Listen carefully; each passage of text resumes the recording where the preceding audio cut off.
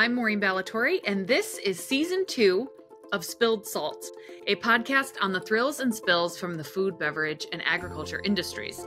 Today's guest is Sam Alcaine. He's an associate professor of dairy fermentation at Cornell University, but he also has experience in a couple of entrepreneurial ventures.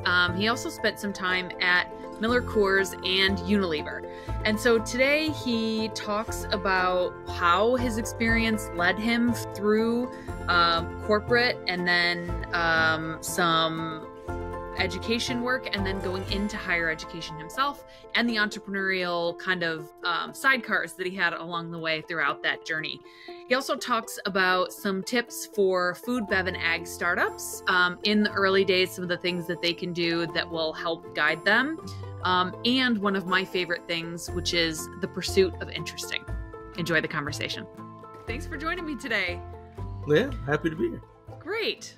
So I reached out to Sam to join us on the podcast today because he has a really interesting breadth of experience in the beverage industry and kind of a lot of different approaches to that. So Sam, I'd love to kind of have that be the focus of today's conversation, your various segments of work history. So if you can start us at some of the big name companies that you have experience with. I know you spent 3 years at Miller Coors and 3 years at Unilever. What was that like? What was your work entailing there? Yeah. So, well, I guess, we go back to the beginning. So, and I'll start just like a little bit before joining Miller. So I had originally been in Ithaca doing my master's in food science. I had started home brewing as an undergrad. A friend's dad had kind of invited me over, and I was like, oh, this is like a really cool version of microbiology that I wasn't learning anything about at school. And I was like, oh, maybe I'll do that. So like I started looking at, who did beer stuff. And then a lot of them had this degree in something called food science, which turns out I was at the University of Maryland and we had a food science program, but I didn't know anything about it, right? I was a molecular biology grad. So I started applying to food science programs, and luckily I got in here at Cornell. And I started here, and the lab I worked with was really focused on food safety, but I was learning a lot of the microbiology techniques and molecular biology techniques that I thought were going to be interesting for fermentation. And as I got to the end of my degree, I was like, all right, I'm finishing my master's. Maybe I'd like to go do a PhD in beer, right? This would be fun. I started talking to some other professors around the country that were beer professors, and they were telling me that, oh, well, all these big brewing companies, they've cut their R&D departments. Nobody's doing research in beer anymore. Most of us don't even take PhDs. It's master students, and that's about what the industry needs. So I was like, all right, I guess my career in beer is not going to happen, right? So I came back to Cornell. I was like, well, maybe I'll stay and do wine. And then kind of serendipitously, one of my friends who had graduated the year before started at Miller Brewing with her master's as a brewer, and called me up and said, hey, there's a R&D position here. Give me your resume. So I handed her my resume, or emailed it to her. And the next day they called me. They invited me out for an interview the next week. I landed in Milwaukee. There were motorcycles parked in front of the airport. I had just learned to ride my motorcycle, and I was interviewing for beer. I was like, how can this not be awesome? Right. And so they offered me the job.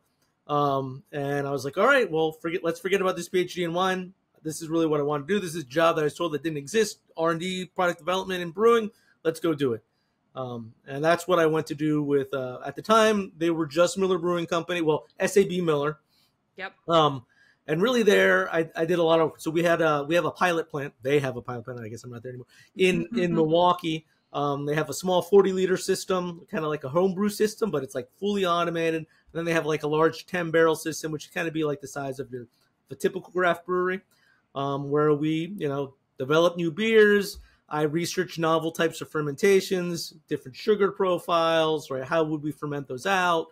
We did a lot of consumer research, white space kind of ideation, right? To kind of think of, what was the next generation of beer. And really, a lot of the fermentation work, I was there, the director of microbiology there was always like, you're getting your PhD in the lab here, right? Real world PhD. And really I learned a ton there. Working with consumers and things like that. Eventually, we merged with Coors, Molson Coors, and then became Miller Coors. And at that time, that was probably about like 2 years into it, maybe. And then with that merger, there was a lot of work around, transferring, Miller Lite to the Coors breweries, Coors Light to the Miller breweries, figuring out how to brew that right. And there's a lot of packaging work, which I'm a microbiologist. I'm a fermentation guy. I didn't really care for the packaging. So that kind of made me kind of lift up my head and say, hey, what else is going on out there? And so I happened to get an email from a headhunter who was looking for a microbiologist to do food safety for a large ice cream company. And so I had done food safety for my master's. So I said, all right, well, let's at least, I'll interview for this position. Let's see what happens. And it turns out it was with Unilever out in just outside New York City at their Englewood Cliffs headquarters there in New Jersey. And basically, funny enough, I being in Wisconsin, they were moving their ice cream group from Green Bay, Wisconsin, out to New Jersey. And nobody really wanted to make the move because of the cost of living. So they were really rebuilding their team. And so they were looking for somebody with, food safety background to kind of really come back in, review the legacy, food safety, plans and practices that they had in place for the North American ice cream business, and then kind of bring that up to speed and then work with the plants. And I was like, oh, let's go to New York. Let's see what that is. So moved to New York City and then really, work there, reviewing food safety, working with suppliers, with new product development, eventually got into helping commissioning plants to kind of bring those up to speed, right, from a hygiene and food safety perspective. And that's kind of what my role was then at Unilever. Much more food safety than product development focus. Right. Gotcha. So would we recognize anything that you worked on back from your Miller Coors days that's on shelf now or has been on shelf between the time you worked on it? Yeah. So, some of the projects that I touched, we touched some of the Leinenkugel's projects there. I touched there what we had a little bit of work on Miller Chill. I did a lot of background work on, I don't know if you remember Sparks, which was launched by Mackenzie River through Miller, and then Miller eventually bought Sparks. It was a caffeinated alcoholic beverage. Good name. Right? Yeah. And eventually they had to pull the caffeine out. But and then a lot of the work I did was really the basis of fermentation that became the platform for a lot of the hard seltzers today. Right. So understanding, how to control those sugar brews, what were the right types of yeasts, also the regulatory environment around that. Because back when I was at Miller, the understanding was that you had to have malt to be considered a beer. But it turns out it wasn't strictly true. And so, we wrote a docket, helped write a docket for TTB and kind of got them to say, hey, no, actually, that 25% thing is not really a set rule. And so then we were able to really develop bases that didn't have a lot of color that came from the malt, right? Yep. To make then a neutral or very neutral base that could be used for these kind of products. Got it. Well, and I'm sure we'll come back to that neutral base in some of your later experience, because certainly I know that led to some other entrepreneurial work that you pursued. I just have to put this joke in there. I also got a PhD in beer in college, but mine looked a little different than yours. When you said PhD in beer, that has a totally different meaning for me. Tasting and appreciation and consumer sensory is all right, and marketing of beer is also right. Its own degree. So. That's right. So if anybody needs an expert taster, call Sam and then call me. Call me next. So you spent some time in food safety, microbiology, new product development for these large brands, and then what happened?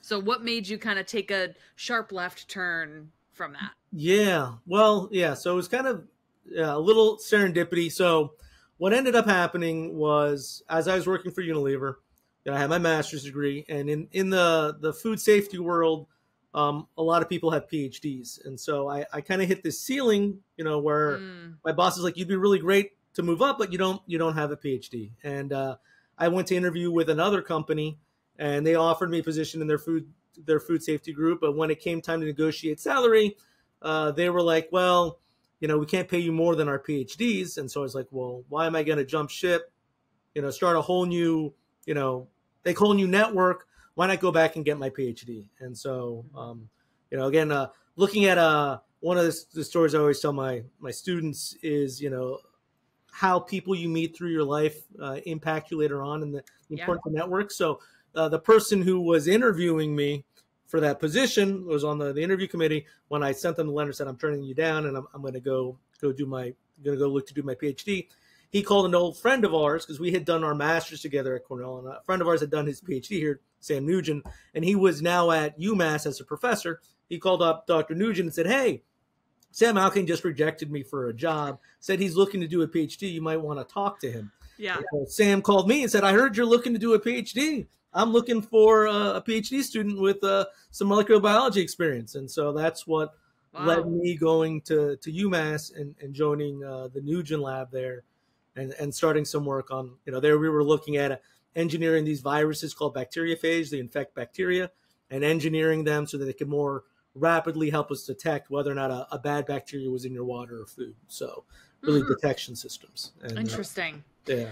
I think I'm glad you mentioned that some of this is the people that you meet, right? And so the audience for this podcast is a lot of early stage food, bev, ag folks that are, kind of looking to grow what they're doing. And so I say that all the time too, that networking is half of your growth, and that you should always nurture relationships, and you never know where something might lead. And so for you, it led to your PhD and another, rung on the ladder. And in terms of your growth. Yeah. Okay, so you did your PhD, you checked the box, then what happened? Check the box, yeah. So then again, it's always serendipity. So, when I came back to do the PhD, my plan was, I was going to come back, recenter, and then either I was going to come back to academia, or not to academia, I was going to go back to industry, or I was going to go kind of maybe work for a government agency or nonprofit. I was really interested also some of the work that the World Health Organization and the Food and Ag Organization did. And so I did an internship with them while I was doing my PhD. But then when I came back from that internship and talking about network, my old professor here at Cornell that I did my master's with reached out and said, "Hey, we have a position that's opening up. It's looking for a dairy fermentation person who, it's going to do research and extension, so industry outreach, not typical lectures. It's like, you have some of that experience in fermentation, dairy food safety, you should consider applying." And I was kind of like, it's kind of early. And he's like, "Well, apply. If you get the interview, you'll at least learn what the interview process is like for academia." Yep. And you can see where it goes from there. And so, it was kind of funny when he called, because I remember distinctly having a conversation with my wife when I was going originally back for my PhD, and she was like, "Would you ever go back to academia?" It's like, "Well, there's not many places where I would go." And I was like, "I'll never end up at a place like Cornell," right? Well, lo and behold, right, we went through the interview process, and I got the offer for an assistant professor position here. And so I was like, all right, how can I pass up this huge opportunity? It hadn't been what I originally was planning for, but it was hard to say no to the idea of getting my own lab and an opportunity to kind of push some of the research that I was interested in. Yeah. So that's how I ended up here at Cornell. It was kind of, you can never plan for an academic position someplace to open up when you need it. And so it was a bit of luck of the draw. Yeah. But that's what then landed me here at Cornell. Yeah, that's great.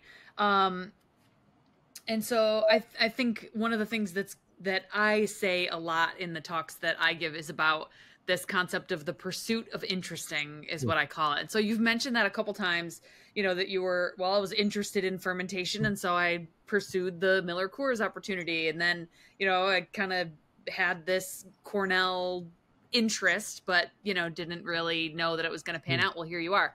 Right. And so I think that there's something to be said for reflecting on and paying attention to the things that you're interested in to be able to pursue that path. Yeah. Exactly. Yeah. Go ahead. You got to be inspired by, interests. It's, but the other thing, I try to remind people too, is like, at some point you realize that maybe something isn't working out for you. Right.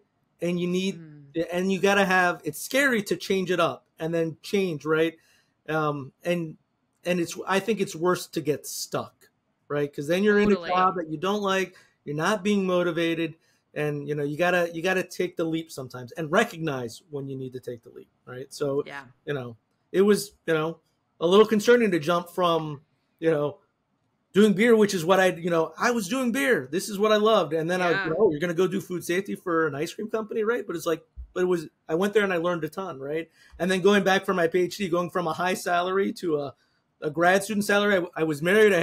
We just had our first kid, right? And it was a bit of a leap to know where that was going to lead to, because you don't always know, Right. But you gotta push.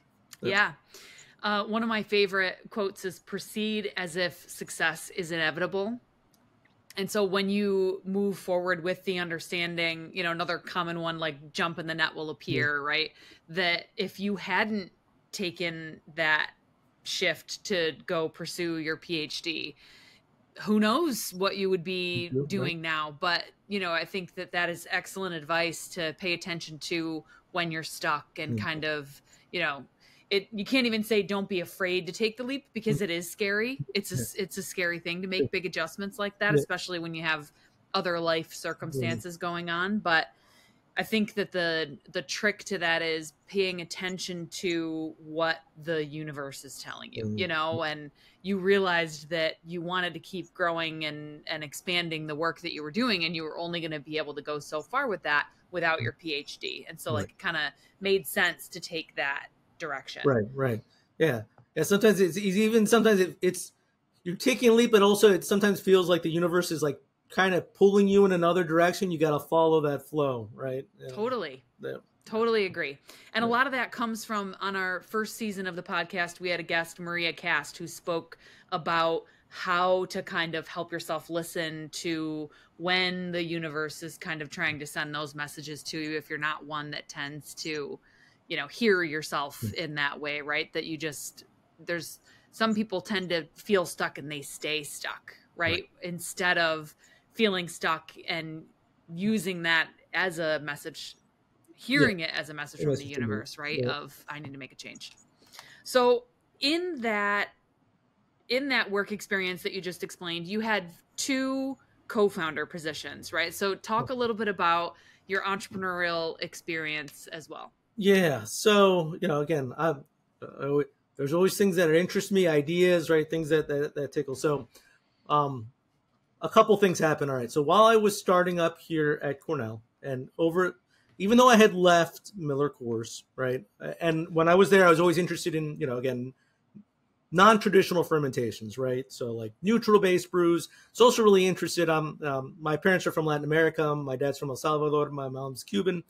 And always interested in what was the fermentation traditions, right, in those countries and in Latin America.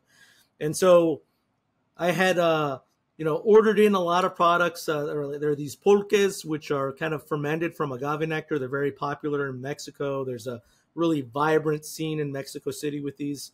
And then there's chichas, which are kind of from, the Andes Mountains, Peru, Colombia, which are, made from corn, right? That, sometimes the corn may be masticated to break down the starches, or it's malted and then used to brew.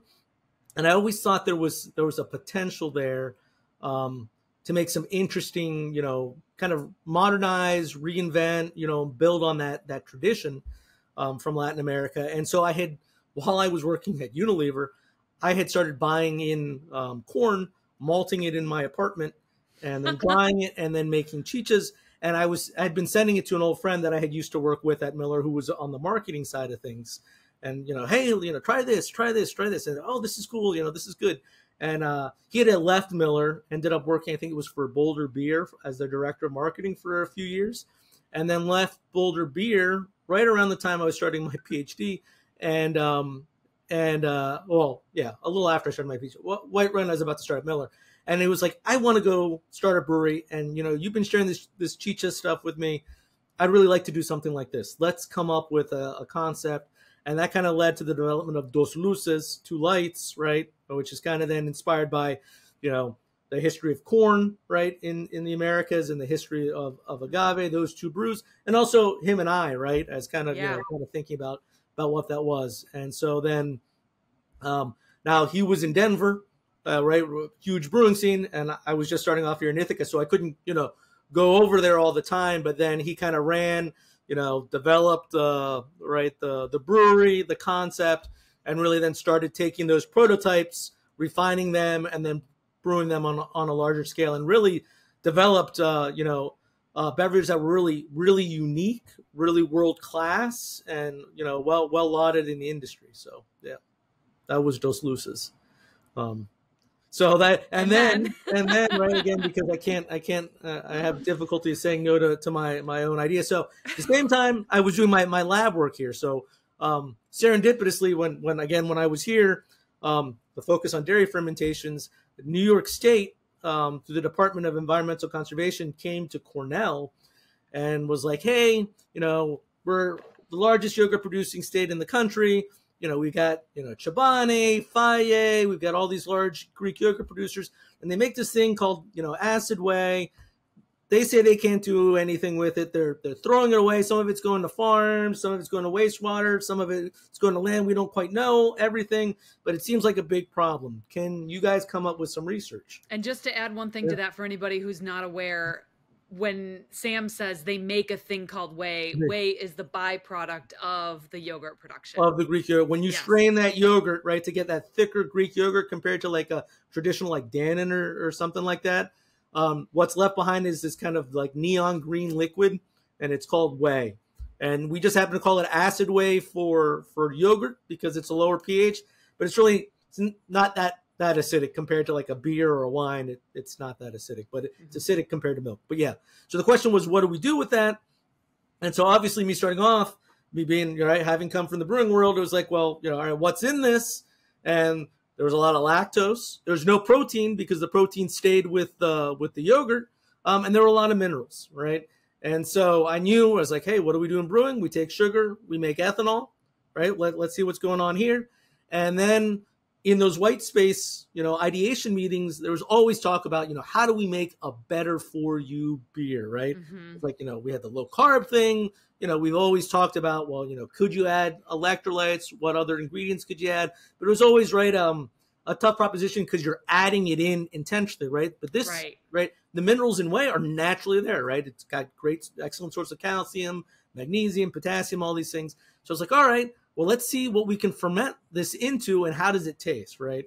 And then, in my side of the lab was also what interesting yeasts could we do from a microbiology perspective, which is a little bit more, specific. But we started then fermenting it with different yeasts and trying it. And, some of it was funky, but some of it, I'm a kombucha guy, I was like, wow, this is kind of interesting. There's something here. Right? Now, maybe if we apply some of the product development and processing techniques that we used back in the days at Miller, we can make a more palatable base, and started working on then, taking the microbiology, applying the processing to see what we could do.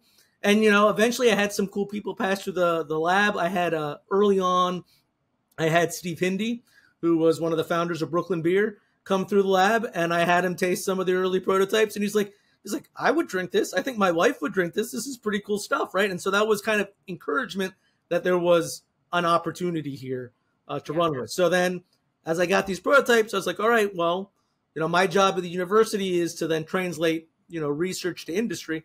So I started meeting with dairy companies and say, hey, taste this prototype that I had. And everyone was like, oh, well, this is, it tastes interesting, tastes good. But they're like, but it's like a whey alcohol. Like, how do we talk about this with consumers? Would this even sell, right? And then even talking to my old friends at Miller, like, again, it tastes interesting, but how do you build a market around this, right? So it's like, okay, well, let's go back to the lab. So then I ended up working with a local brewer. It was called Bandwagon Brewing. They were out of Interlake in New York. And so I convinced the owner there, Michael Johnson, to let me do a small 3-barrel brew there of the whey and just have him put it on tap, right? Yeah. And so we put it on tap, and people bought it, right? We'd blend up different flavors each week, and people would pay $5 for a pint, and some people would come back and order a second one, right? And so it's like, aha, there's some people interested in this, right? They're paying $5 for a pint, right? So I went back out with this information. Went again to some dairy companies, and they were like, oh, it's still interesting, but we don't know, Sam. We still think it's kind of far out there. So that's kind of where I kind of got to this wall where I was like, all right, if I'm going to really be able to show that there's a path here, I'm going to have to really try to take this maybe out to market on my own. And that's kind of where that started. And along that way, then I had met a guy about my age, Tristan Sandvoss, who had started his own business. He started a goat creamery called First Light that he started with his brother and a few goats, and he grew it to a nationally distributed brand. I had actually met him because on my Cornell food safety hat, I taught classes to cheesemakers around food safety, and he'd come through and taken a few of those courses. And he was, really top notch. As far as the students that I had coming to that class, he was very well prepared, very focused on food safety. And I was like, all right, he knows what he's doing. And I had shared some early prototypes with him, and he was like, hey, if you're looking to launch this, I'd be happy to help. And at that time, he had sold some of his business to Old Chatham Creamery and was working there at the time. And this was kind of just before COVID hit, right? Right. And I was like, hey, there's this competition called Grow New York. I want to put together, I had put a small application a year before, and they're like, oh, well, you're just by yourself. You're not a large enough company. You need a team. Just like, let's try applying for it this year. So COVID hit, had some time, right? We wrote up an application and we submitted it to the Grow New York competition, and we got accepted as one of the finalists. And at the same time, because we had applied to Grow New York, we applied to Fuse Hub, and we're also selected as one of the finalists for that competition. And that's what kind of then laid the groundwork for all of that. Yeah. Yep, for some great momentum. Yeah.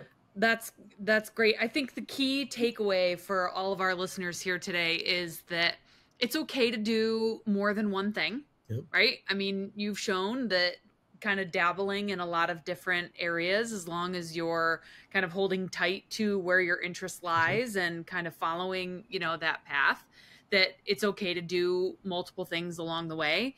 And that, like you said, you never know who you're going to meet and who you're going to be connected to that's going to lead you to the next thing, So, I mean, as shown by both your entrepreneurial ventures as well as your corporate experience and in higher ed.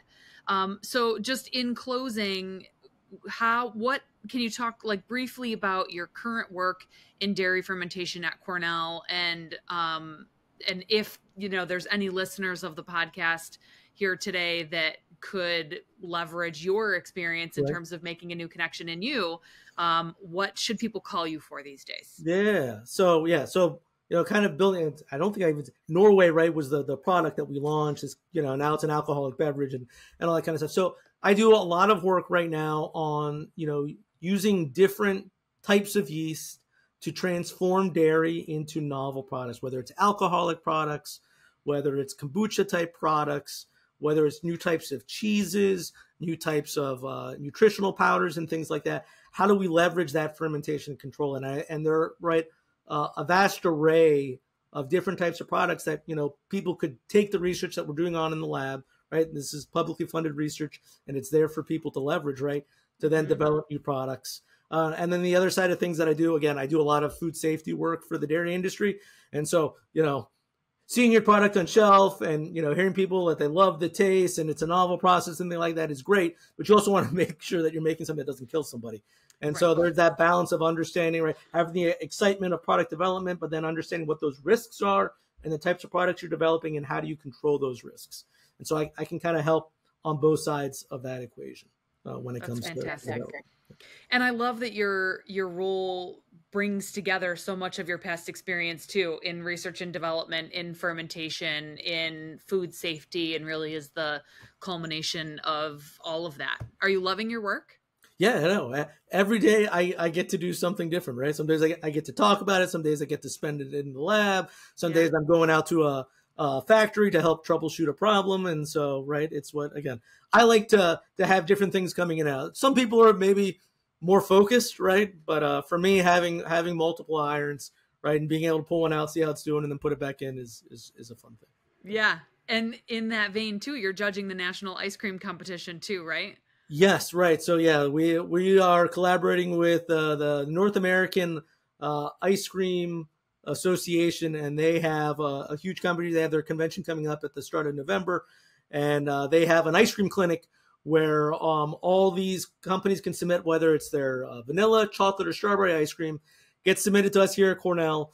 We put it in front of an expert sensory panel, and they judge them for defects, right? And so you get points off if there's defects. And if you have if you got a great ice cream, you get a high score and you get a blue ribbon. And if you get 3 blue ribbons over the course of a couple years, you become a grandmaster, an ice cream grandmaster, which is a huge accomplishment. And so we are in the middle of tasting those ice creams. We had the hugest submission of ice creams this year that we've had. We've been doing this in collaboration with NICA for the past 3 years, and this has been the biggest submission. So there's a lot of ice cream. A lot of ice cream to taste, which I'm sure from my perspective sounds great, right? That you get to just eat a bunch of ice cream, but I imagine, you don't have to get too far into it to be ready to not be tasting ice cream. People fight to go through the training to be on that sensory panel. So it is a lucrative position here at Cornell. Wow, that's great. That's great. Well, Sam, thank you so much for your time and for joining me today. I appreciate you sharing your background and kind of giving some tips to the listeners in terms of some ways to pay attention to the messages that the universe is trying to send. So if it's all right with you, when we share the recording of this podcast, I'll share your contact information in the show notes so that people can contact you for all things fermentation, ice cream, beer. Reach out. That's what I'm here for at Cornell, as a resource to help people, ferment the next generation of product. Thank you for listening to Spilled Salt. I'm Maureen Ballatori. For more information about the podcast, visit www.agency-29.com. If you have questions for me or you'd like to recommend a guest for a future episode, you can send a message using the contact form on the website. Like and subscribe wherever you listen to podcasts so you never miss an episode.